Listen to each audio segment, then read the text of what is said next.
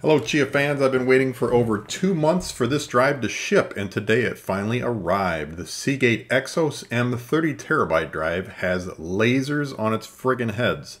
Yep, lasers, because the platters are so dense it needs to heat up the surface in order to flip the bit for writes.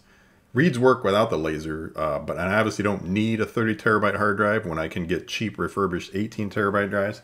But when platter density gets so crazy they need a laser to heat up the area the head is writing to, it converts it from a want to a need. So now I need this drive, and now I finally have it. Here it is, the Exos M30TB drive.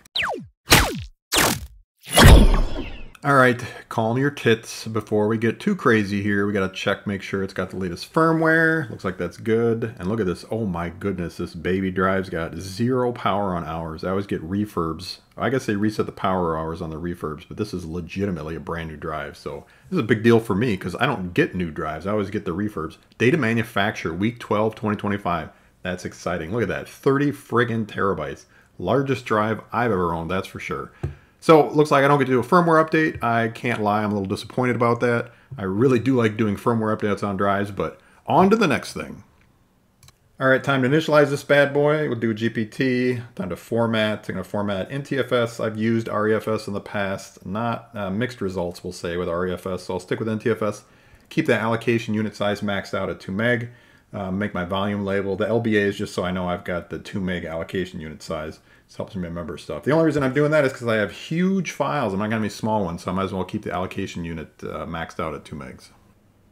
All right, here we are on the plotter. As I said, I'm making plots over here for the C6 that are going to go on that 30TB drive, and then I just got some no SSD with extra drives just for fun because I got an extra GPU, so why not? What we'll do first is, there's that 30TB initialized in here, disk 0. Look at all that beautiful size. I have a ton of plots that I've been making in preparation for this, so we're going to throw those onto that drive, the ones that I got now. Just move them on over to the Z drive. Let's see how fast this thing goes. Oh my goodness, lasers are happening right now. It's starting to ramp up. Let's check the task manager here too. Remember, there are lasers heating up the surface of this drive right now. That's actually happening while this is going on. The lasers on the frickin' heads, they're doing their thing. It's at 90%. It's about average. I think most of my, oh, it's a little bit faster. Most of my Exos drives that I have, the 18TB, hit around 250 something. This looks like it might peak around, now it's settling down. 280 is still pretty fast. I'd say 280 is a lot. 290, wow. It's definitely not faster than the 18TB I have. I'm not going to credit the lasers, but part of me wants to credit the lasers. It's probably just because it's a newer drive with a newer platform on it, but it may actually hit 300 here, so I will come back to this and I'll let you know what the speed was. But now it's time to see the final mounting place of this beautiful drive once we get all these drives copied on here, or plots rather. And here we have the final resting place of the hard drive with friggin' lasers on its heads. It's joining the CNI compressed BladeBit C5 farmer over here. It's got about a petabyte of space. And then you can see it goes a little left here too, pretty big farm.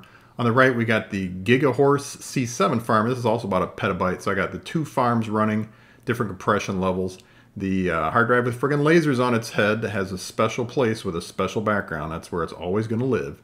And then I think it's still profitable. Chia's around 1172 right now. Long as it stays above 6, I'll keep this farm running. Anything below 6, the electricity, I'm not making as much money as I should. So I'll keep this thing running until then. And even if I shut it down, I'm still going to have that beautiful background with that beautiful laser hard drive.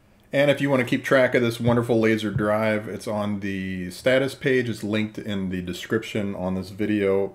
Scroll down to when you see the Danger Laser icon, which is a pretty good giveaway that it's not one of the 18TB drives that I have. This holds 341 plots versus the 205 that I got out of the 18TB.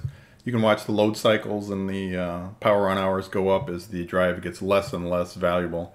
But for now, it's full up and reading. Again, the reads don't use the laser, but I will be replotting in about 3 months, so plan on using a laser again when that happens.